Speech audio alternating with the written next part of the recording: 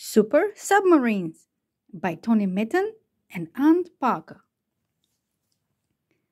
A submarine is a kind of boat that dives beneath the sea.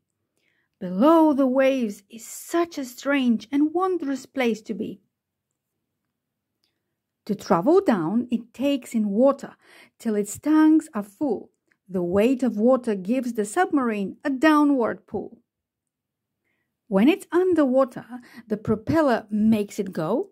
The hydroplanes can tilt to steer it up or down like so. The rudder also steers the sub and turns it left or right. Computers help to navigate. Down deep there is no much light. The periscope can poke above the waves to peer around. But further down, the submarine depends on sonar sound.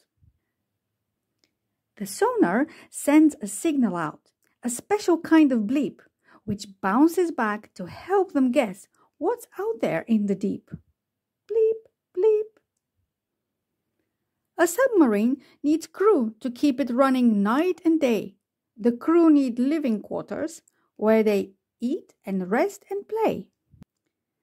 Submersibles are different subs that probe the deepest ocean. Down that far, it's still and dark. There is hardly any motion. But even there, submersibles discover deep-sea creatures which glow or carry lanterns and have very funny features. Submersibles are used to rescue divers or explore. They sometimes salvage sunken wrecks upon the ocean floor. They're used to service oil rigs, lay cables and fix pipes. Their robot subs have cameras and arms of many types. Snap, snap, click, click. But look, our sub is rising. Its work below is done. Very soon the busy crew will see the sky and sun. Its ballast tanks have emptied. They've pushed the water out. The submarine is back in dock.